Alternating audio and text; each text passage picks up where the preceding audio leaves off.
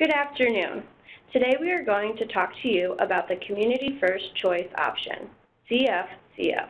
The goal of today's presentation is to provide you with an overview of CFCO and discuss the ways in which you may be impacted. For most people served by the OPWDD Home and Community-Based Services Waiver, there will be no impact in the way in which they receive their services. For others who are not eligible for the waiver, CFCO will allow them to access a wider array of state plan service options that were not previously available to them. Before we get into the details of CFCO, we would like to take a quick moment to review how the Medicaid program works in New York State. Once an individual with an intellectual or developmental disability, IDD, has been determined eligible to receive Medicaid benefits, they may receive Medicaid services through our Home and Community-Based Services Waiver or through a state plan option. There are a few differences between an HCBS waiver and a state plan. HCBS waivers are available to a limited group of individuals, and there is a capped number of enrollees.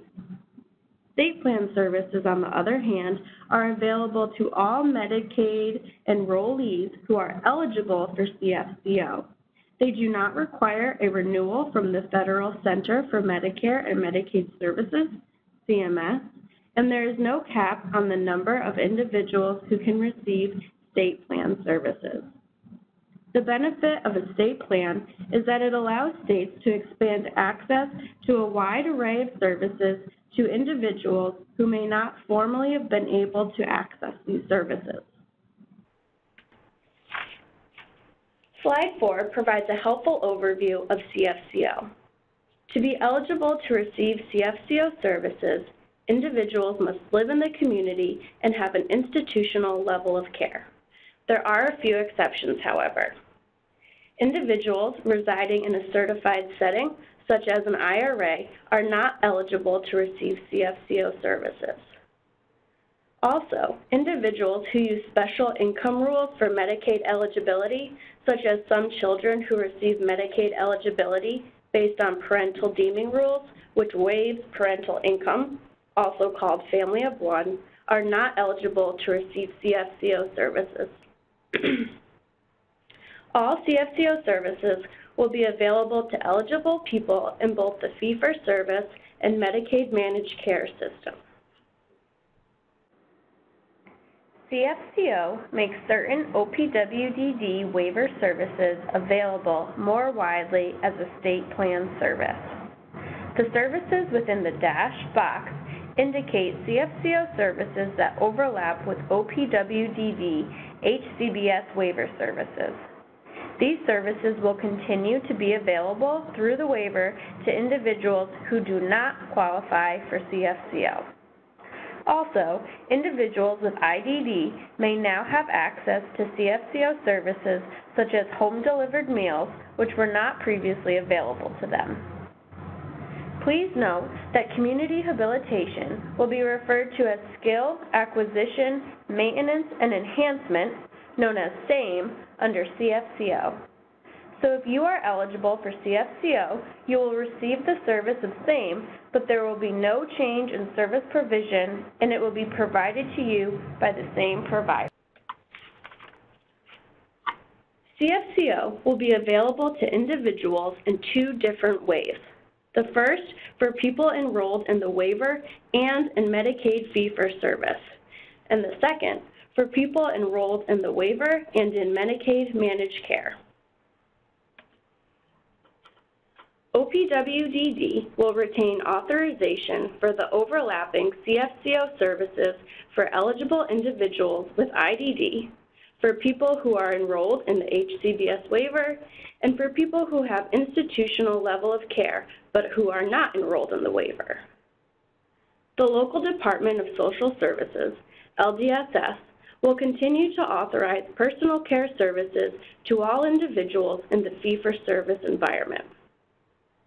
The Medicaid Managed Care Plan will authorize all CFCO services for all people enrolled in a managed care plan who are eligible for CFCO. As mentioned before, all CFCO services will be included in the Medicaid Managed Care benefit package, including community habilitation. Let's take a closer look at how this may impact you. It is important to note that with the implementation of CFCO, everyone receiving community habilitation today will continue to receive the service from the same provider. If you do not meet the CFCO eligibility requirements, you will continue to receive community habilitation under the HCBS waiver.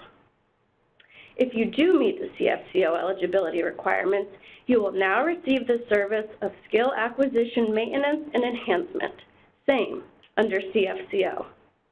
The service provision will not change as the same provider will be utilized. Now let's take a deeper dive into some specific examples to see how the implementation of CFCO may impact you. If your child receives Medicaid due to special rules such as parental deeming or family of one, your child is not eligible for CFCO and his or her services will continue as is through the HCBS waiver. You will have the same provider continuing to deliver the service, and your provider will bill Medicaid as they do now. If you self-direct your HCBS services with budget authority, you will continue to receive your community habilitation services as is through the HCBS waiver because CFCO does not include self-direction with budget authority. Your fiscal intermediary will continue to bill for self-hired staffing as they do now. If you reside in an IRA, you will continue to receive your community habilitation services through the HCBS waiver because you are not eligible for CFCO if you reside in a certified setting.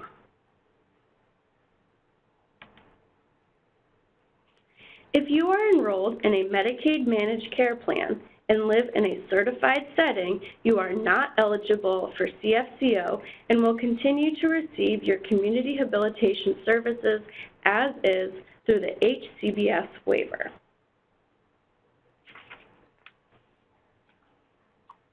If you are enrolled in a Medicaid managed care plan and meet all other CFCO eligibility requirements, you will receive skill acquisition, maintenance, and enhancements, same under CFCO, but the service provision will not change as the same provider will be utilized.